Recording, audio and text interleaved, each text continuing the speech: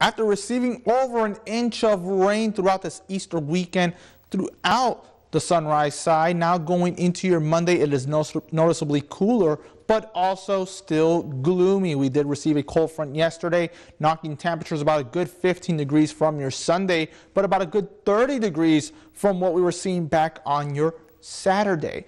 Looking at those readings, 37 degrees in Rogers City, 42 in Alpena, 46 in West Branch. So the further south you go, a little bit warmer. But looking at those winds, that northerly flow along the shoreline has kept it a little bit chillier the further east you go. 9 in Rogers City, 10 in Alpena, a little bit more out of the northeast at 13 in Oscoda and Tawas. But if you go inland, a little bit different story as it comes out of the south or out of the southeast at 8 in Mayo, 10 in West Branch. Looking at the radar, we have been dealing with a couple of those spotty showers throughout your Monday afternoon, especially further south you go into Oscoda, Tawas, Rose City, and Glenny.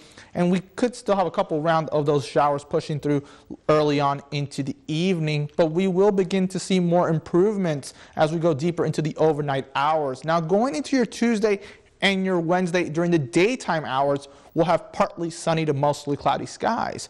Now for tomorrow night, though, we will introduce another round of showers pushing through. Very light, though, about a 30%, as we deal with a new disturbance pushing through going into your Tuesday night and early Wednesday morning. But the one to really look out for is the one that's going to be coming in on your Wednesday night going into your Thursday. That one will bring another soaking into the Sunrise side.